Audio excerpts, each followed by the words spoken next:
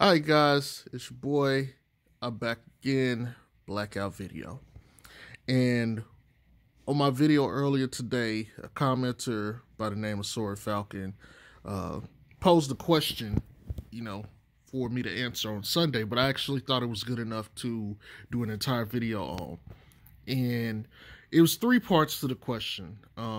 First part is, and I'm going to skip a lot of the semantics part of it, or not necessarily semantics, the excess dialogue, and just get to the question part.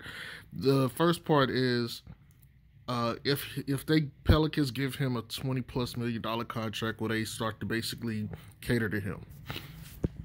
And then the second part is, how will his relationship with BI, or what will their friendship or partnership look like if he's still on the team?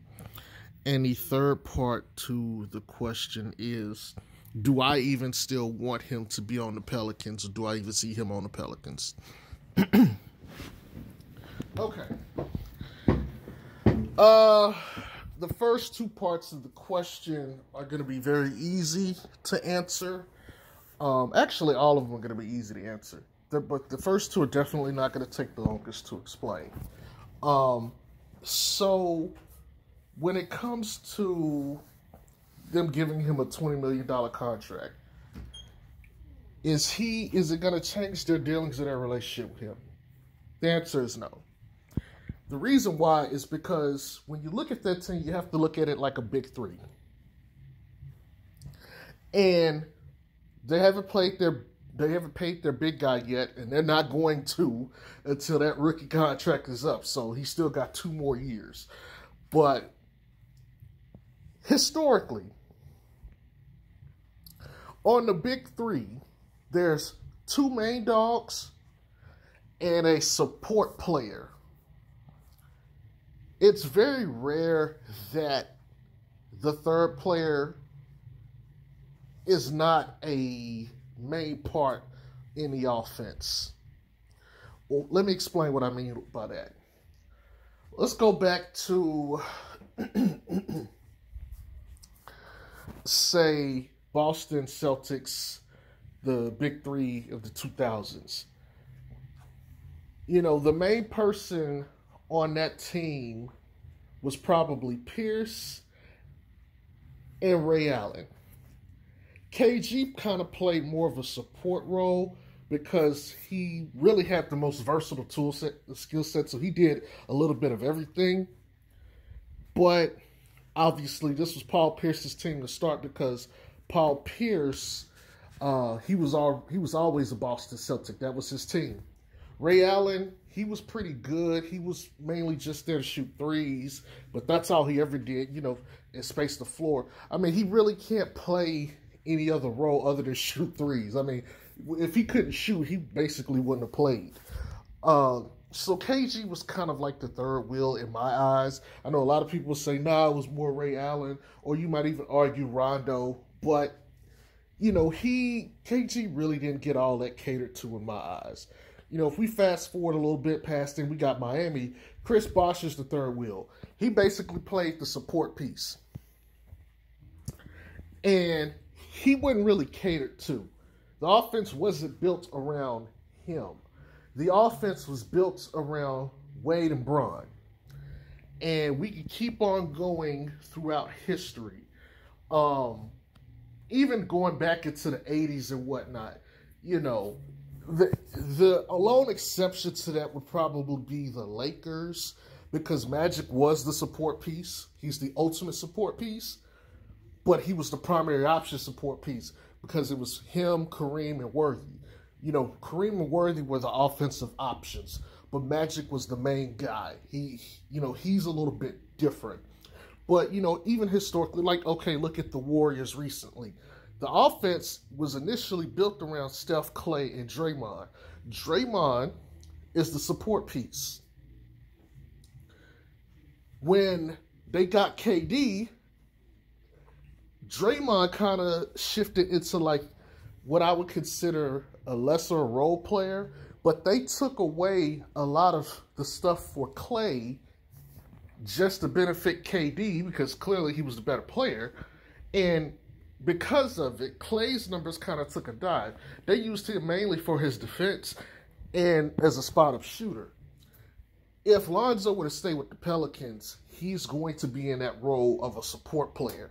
They're not going to cater much of the offensive stuff around him, but they're going to understand that he's going to have to be considered a part of their core going forward, as long as he's still performing.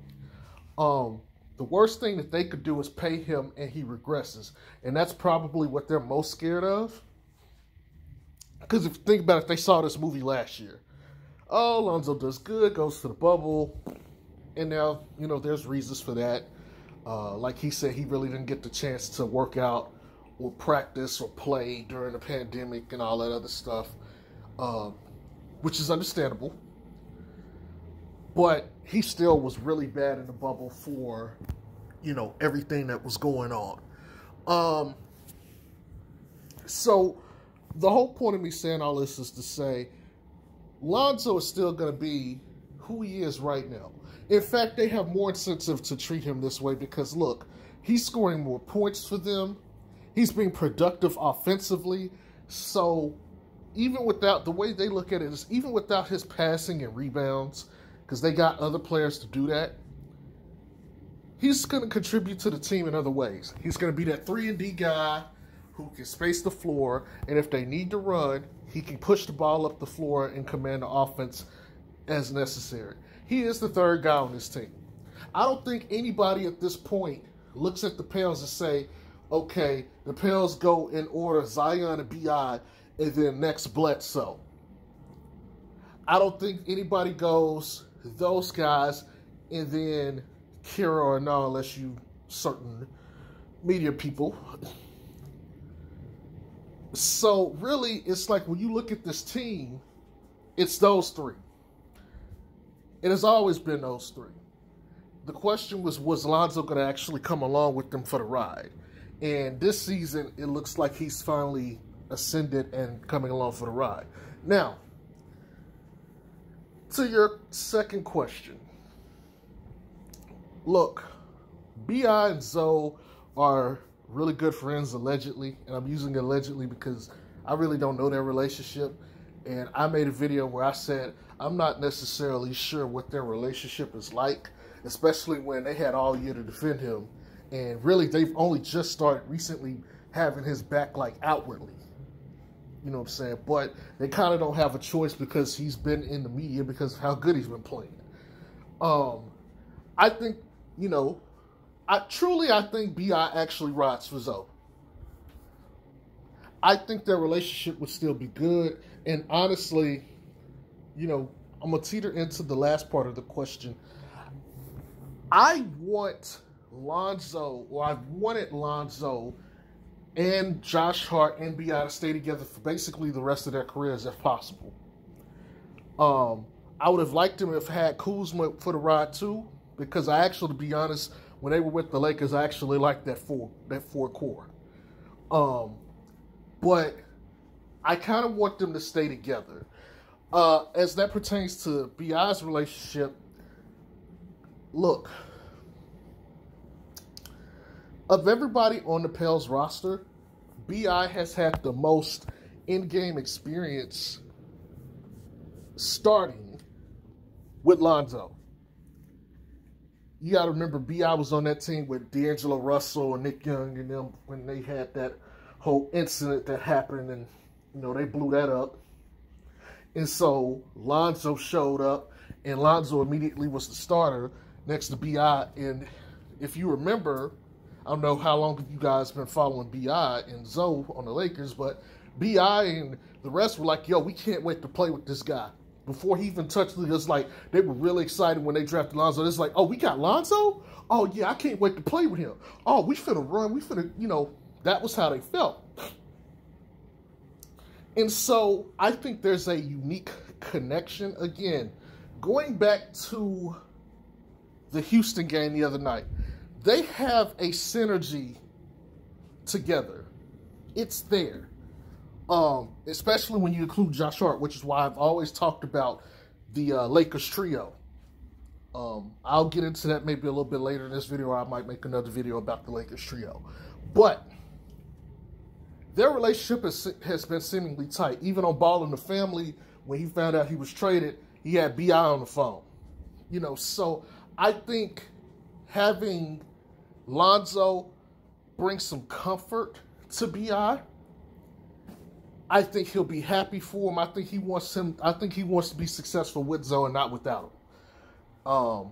That's my perception of it. I could be wrong, but you never know how these relationships go in the league. You know, sometimes things seem a certain way. Hell, look at Kyrie and LeBron.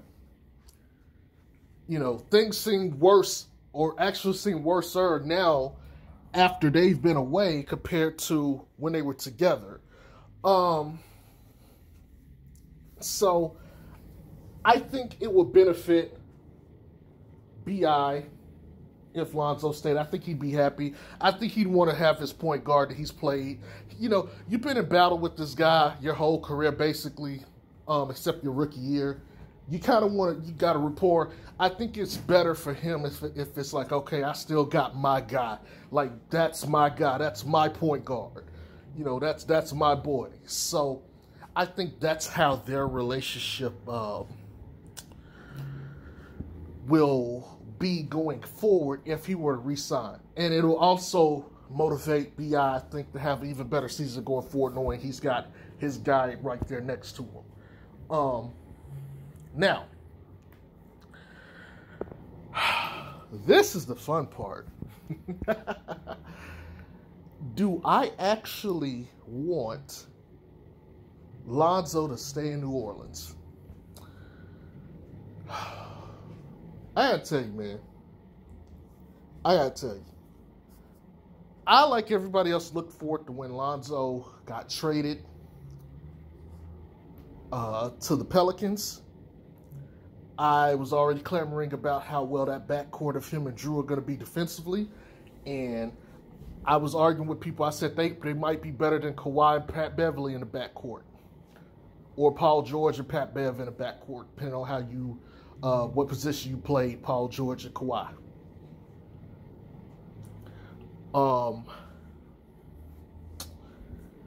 Let me say this. Like I said earlier, I want the Lakers trio to stay together and win. I really do. That doesn't necessarily have to be on the Pelicans.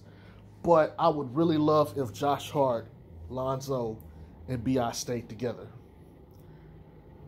From just the basketball aspect of it, yes, I would love for them to stay in New Orleans. Absolutely would. First of all, that's my state. I truly believe with those three and Zion, and if you get the right big and bench, I think they could actually compete for a championship. Side note into the compete for the championship thing, that's not going to happen for a couple years. Look, we're in a weird place in the league right now where we got superstars, old superstars who are still really good, and they're gatekeeping. What I mean by gatekeeping, the path to a title is going to go through Kawhi, KD, LeBron, and Steph. Period. Until those guys start falling off, which it don't look like it's going to be anytime soon, nobody else is winning a title. Lonzo and B.I. are 23.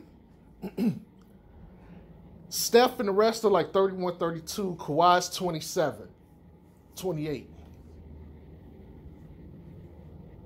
Let's assume in 4 years LeBron is 40 and he's retired. You got KD and Steph at 36, which is about the same age, around the same age now that LeBron is. Kawhi would then be like 32 years old. Lonzo and everybody would be 23. Zion would be 25. Luka would be like 25. You know, Ja Morant, 25. 24, somewhere in that area. You know, Melo would be 23. You see what I'm saying? Like, you got Embiid, who would be 30.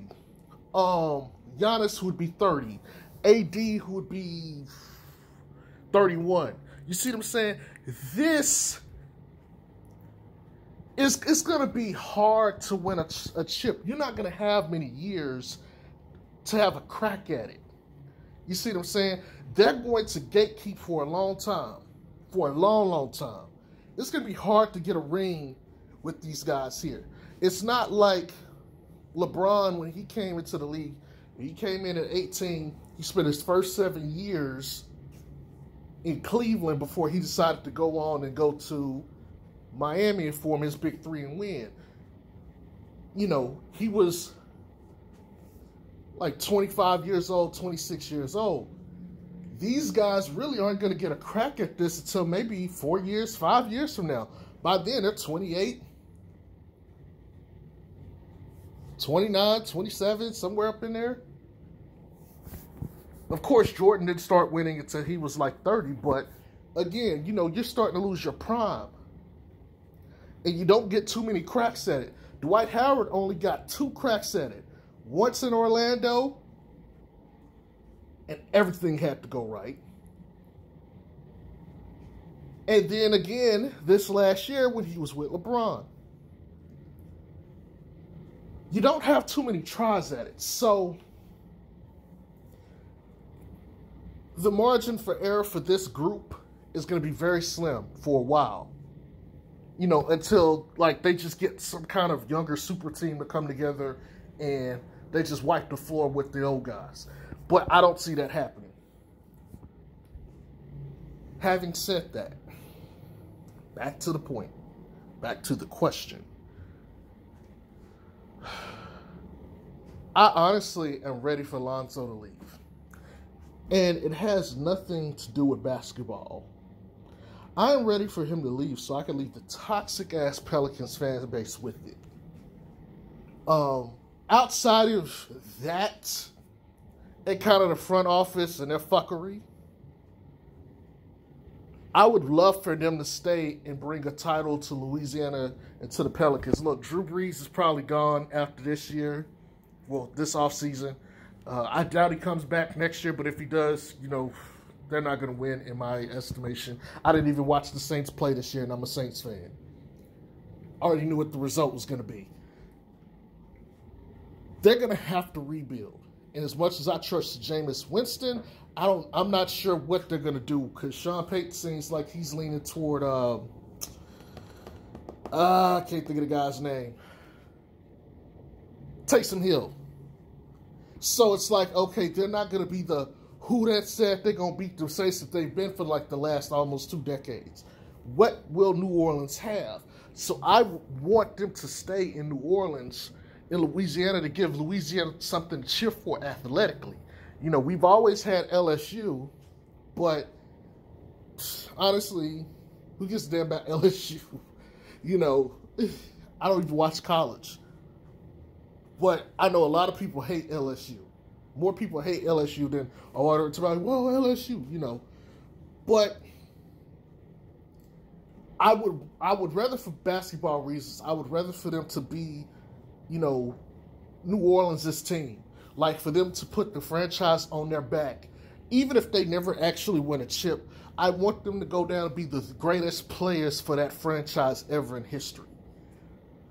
You know, but again, personally, for me, I want Lonzo out of here because I think, let me not say I think, I know for a fact I don't want to be a part of this media bullshit.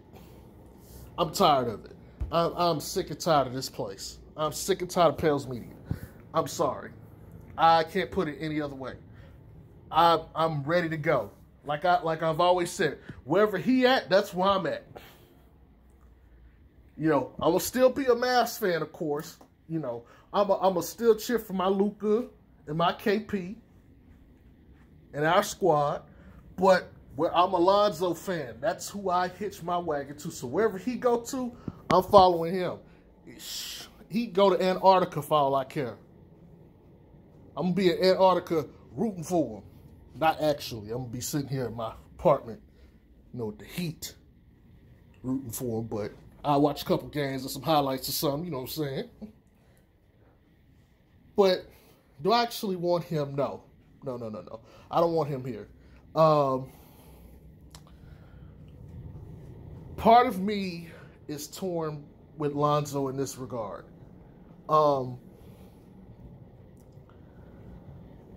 ultimately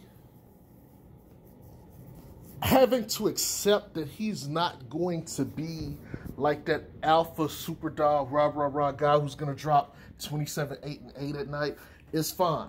I never comped him to be that, but there was always that potential. I never thought he was going to come into the league and just start killing people and scoring a bunch of buckets. It's just not who he is. That's not the kind of style of player he is.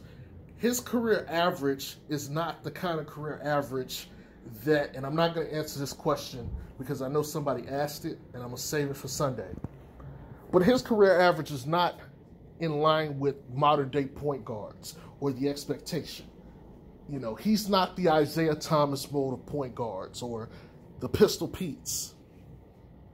So for me, part of me wants him to also leave so he can have a better individual success.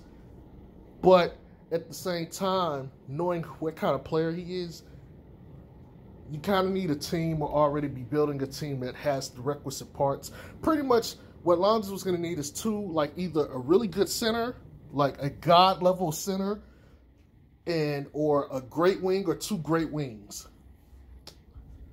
You know, if it were up to me, I would try to package Lonzo to go get Ben Simmons and swap Ben Simmons with Zoe and let Ben play center or point guard here in New Orleans. And I think if you have Lonzo with Doc Rivers in Philly, I think Philly becomes a much more threatening team to win a chip. That would be something I would make a deal to do, or maybe possibly get him in Orlando like I've been campaigning for, or hell, even the Bulls. I kind of don't care. I just want to get him out of, New Orleans. So, personally, I want him to stay and win a chip and become legends in New Orleans with, the Lakers trio as a whole. But at the same time, outside of that, I don't want to deal with Pels Media, Pels Twitter. So, if I had to pitch my wagon or something or pin it down, I want him out of New Orleans. And I hate to say that, but, just the fact that I even have to block, certain media guys here is telling enough. I've been on Twitter long enough. I've been around, other places and their media guys. They're nowhere near what this is. There's some bad apples in every bunch, but this shit is just terrible. This shit reminds me of high school. But anyway, that's my take on this topic. Like I said, I thought it was good enough to have a longer video. Actually, shit, it is. I'm about to hit 23 minutes, looking at this. I didn't think it was going to be this long. But, that question was definitely worth the video in itself. I hope I answered it, And again, you guys, please go on the other video if you have questions, and I'll address them. Who knows? If I see another question like this, I may make another video. But in the meantime, y'all have a good one. It's your boy. Peace.